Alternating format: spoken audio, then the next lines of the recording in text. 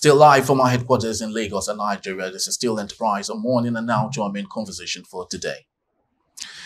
The Nigerian Army headquarters has commenced an investigation into a viral video of protesting soldiers kept in overcrowded cells and protesting poor feeding at the 8th Division Detention Facility in Sokoto State, which led to one of the protesting soldiers being shot in the process. A statement by Army spokesman Major General Onyema Nwachukwu noted that the incident was unfortunate and embarrassing, but the matter is under investigation. Army authorities say they are working to determine whether this was an isolated or widespread situation in similar detention facilities, but it has also vowed to not condone the method in which the inmates expressed their grievances. Mutiny is traditionally considered a grievous misconduct in the military, and the Sokoto incident amounts to no less. Perhaps this was entirely avoidable, but it's yet another unpleasant situation in our hands. But as always, our first question is why? Pastor Tunji, you're still with us. I'd love to thank you so much for being around. And just like you heard, the question still remains why? Why must we always be reactive to issues? Whoever is incarcerated, should be given the leeway, the opportunity of survival. If you incarcerate someone, it's your responsibility to take care of them. And knowing that these are former military officers, don't you think this is really bad? Yeah, it's not limited to the military situation. It's general in Nigeria. Even the so-called correctional center, what they call correctional center today, our prison, they now call it correctional center. It's not anywhere to correct anybody. It's just a mere. You see, we have this one mindset in this country. Once you are seen as being alleged of committing crime offense, you are seen as somebody who should not even be. Who should not enjoy anything in life. You should be abandoned and you should be treated like somebody who should be dealt with.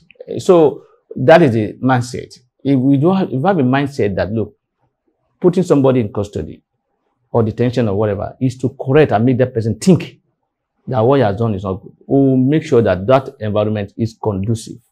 But what we'll do is that, look, even those who are not even, how are we even talking about? We are even making an error. We're talking about prison. People who are not in prison, how are they being taken care of? Even their houses are there, they're living. The normal barracks that they give them. How does it look like? Does it look like it's a place where that is habitable for? It's not conducive enough for a reasonable person to be there, and that is what we are seeing. So you see, that attitude that we have is the reason why people who have been alleged of an offense have been treated like people who are seen as outcasts or something, or people who are not longer supposed to be in our part of us. So, and as long as by our law, anybody when you are alleged of any offense, you are presumed innocent. On the contrary, it's proof. In other words, you still have that liberty of being treated like an innocent person who has not committed any offense. That is not the case in the country. Once you are alleged, you have become a criminal. That's how you see police who allege you of an offense and they start slapping you. In the name of they want to parade you, or they want to ask you questions or this and that. They slap you, they beat you, they do such of things it's our culture. It's our culture. We don't seem to know that, look, once we don't treat ourselves very well, people outside will not treat us well. And then we don't have an enabling environment for everything. Not only the custody. Look at the schools. Where you go to some states and you see the primary schools that people study under. Some people sit on the floor. Some people don't even have any roof on their head. When it rains, they'll be there. Some are under the tree. So that culture is what we have taken to that. And again, in the military, they even see you as once you're a soldier or whatever, you don't even have any right to say anything. You are supposed to take everything they give to you, whether you are, and they see it as a way of making you disciplined. But is that supposed to be a universal thing in the military, or is it peculiar to Nigeria? Unfortunately, I've not studied any other the military of other state, and I've not been to I've not studied it, so I won't be able to categorically state that it's not whether it's peculiar or it's not peculiar to Nigeria. But for my little experience or little thing that I know, I think I want to say that Nigeria generally, that is the way we do things. It's peculiar in a way to us, the way, because I know some other states or other countries, if you see the environment alone will tell you that they don't treat these people badly, because when you are seen as a prisoner or you are alleged of an offense and you are taken to custody, and you stay in an environment that where the African Nigerians that we call a Richmond in Nigeria stays, and then that is where your prison, what they call your prison, then that is to suggest that they are being treated well. But in Nigeria, it's not the case. The one look at the custody where they put people, even in police custody. What I've been told is that the same place where you have been detained is the same place where they do their toiletry and other things. So is that supposed to be? The fact that you have been alleged of an offense does not make you inhuman. You are still a human being and you should be taken care of. So for me, we don't have those facilities and they're not there. And that was why I said, look, I expect most of these facilities to be in place if we want to get anything right. The custody, the prison, the barracks, whatever. And so in that regard, regarding the prison and other things, I will urge the Minister of the Interior to look into this and then make that place conducive for people who have been detained. And then a situation whereby you have a room that's meant for 2 or 3 people that will be occupied by 20 or more. There's no way it won't be discongested. Probably that's what happened in those areas, because maybe it's not meant for those number of people that have been detained in that, and that's why it's been considered in that regard. I want to agree that look, except we are deceiving ourselves, people, our detention centers or custodian, whatever, whether in the military, whether in the police, whether in the court or in the correctional centers, they are all nothing to write about that. Now, thinking about our politicizing everything, which unfortunately has involved the military also. According to the spokesperson Nwachukwu, he said that their action is undermining the competence of the courts and of course the lieutenant. Yes, exactly. And the question is, do you think there should be, or we would expect a solution, knowing that the spokesman is already trying to maybe not allow the issue smear his boss in some way? Do you think even if the Minister of Interior is called into this particular issue, it would nosedive to helping the situation with his statement? One of the reasons why we don't have solutions to our problem in this country is that we don't tell ourselves the truth and we don't accept the truth. Rather than address, when an issue is raised by somebody, a genuine issue, rather than look at the issue to ascertain whether or not this is a genuine issue or concern, they rather look at the person who's bringing out the news, or they want to say it's an attempt to smear the character of a particular person. Yeah. So in other words, they drive away from the main issue and then they throw it to another issue. So they will leave the issue that should be addressed, and then we'll be addressing a personality. And so it's a Nigerian situation generally. We like that eye service. And then tomorrow when that same chief of army staff is not longer there, the same set of people who are saying this today will come and say, that man, he did this, he did that. He would have done, he had the opportunity to have corrected. He didn't do this, he didn't do that, that he didn't do well. That's what we are in this country. And that's how you see when you criticize government policy or activities, or people see you as enemy of government, or people see you as opposition, people see you as being sent by certain people to come and smear the government. So it's part of our culture, and it's a defense. The way I see it, it's a defense. It's a way of waving away what the main issue, and then they divert your attention to another thing. That's the way I see it. It's a deliberate effort by them to just make that issue look like nothing serious, so that you people will not dwell on it much. As far as I'm concerned, it's not new to me what he has done. That's what we have. We attach ethnic political sentiment to everything. If the political sentiment is not attached to it, it will be religious or other ethnic sentiment. They will say it's because the chief of staff is a Muslim or a Christian.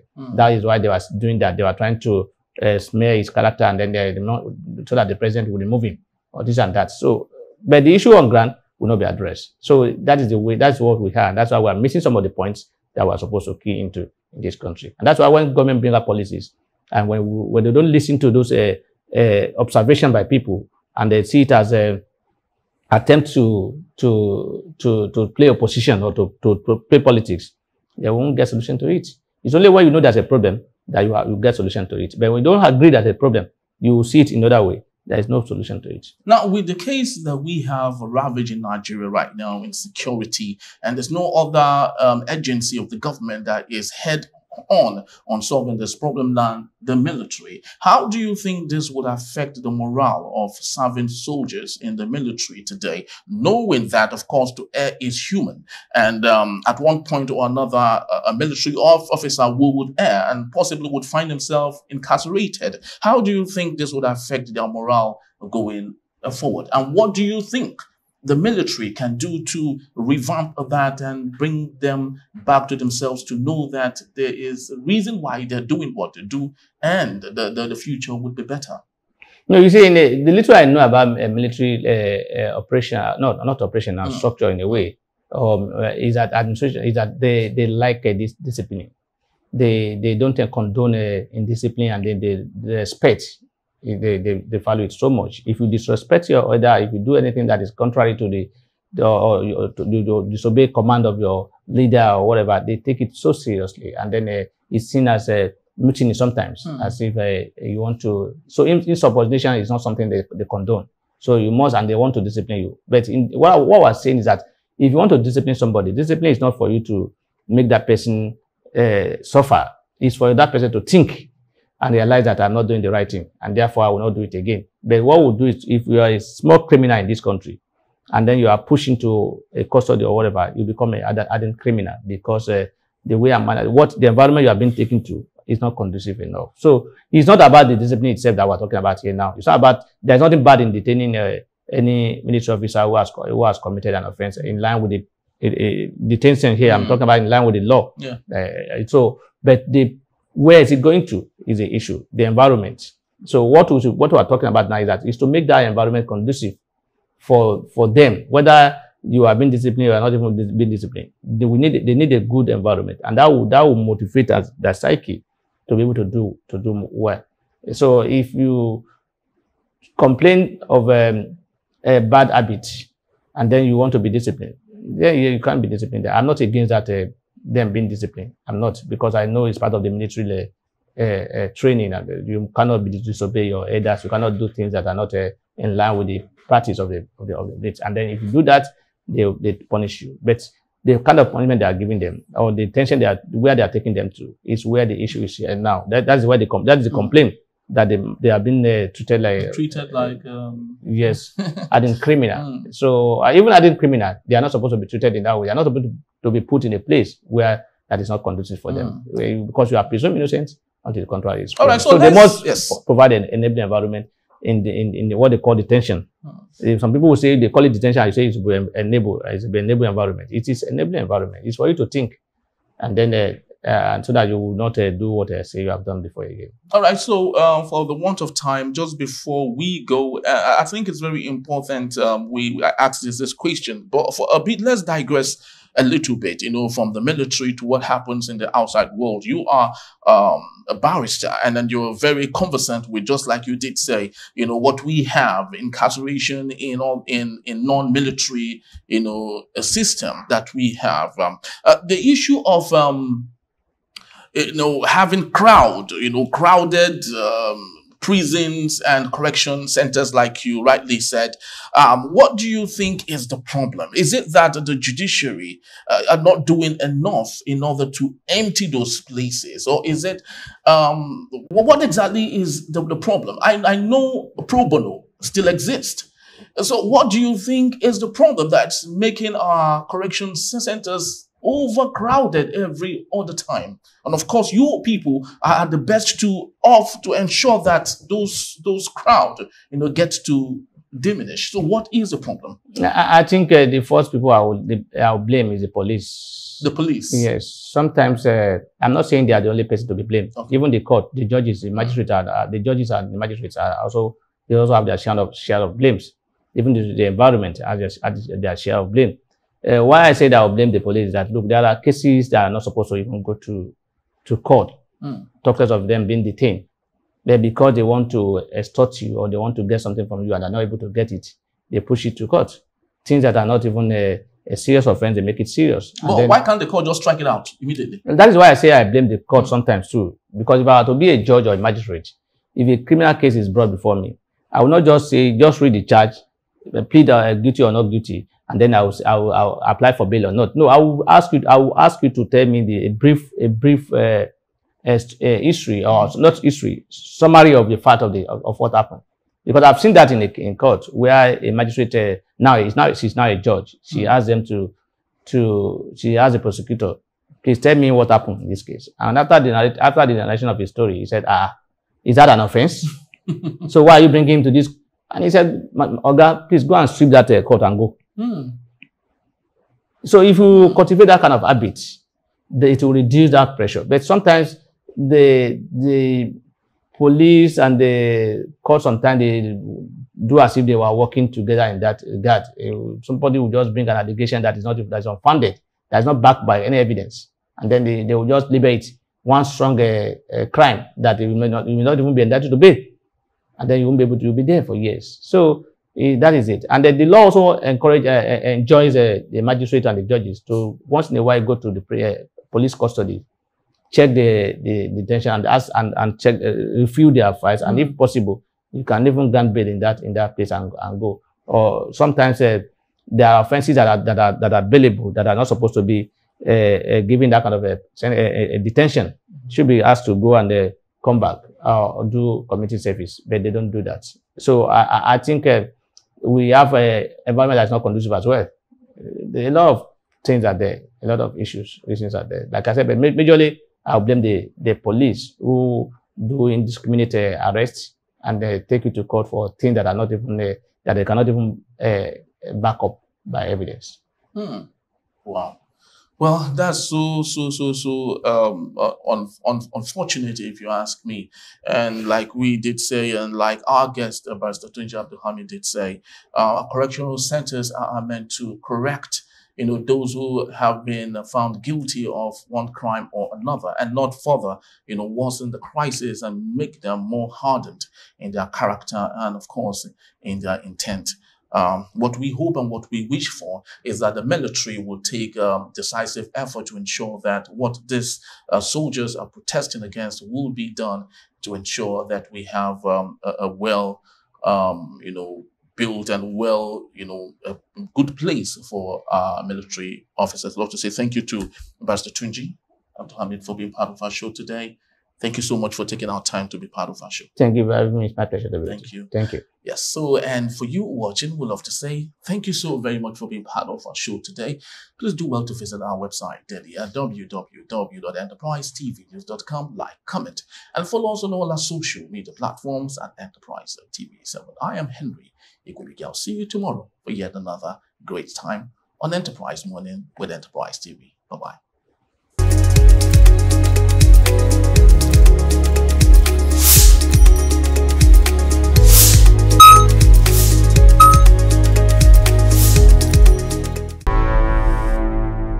Enterprise TV, a tradition of truth.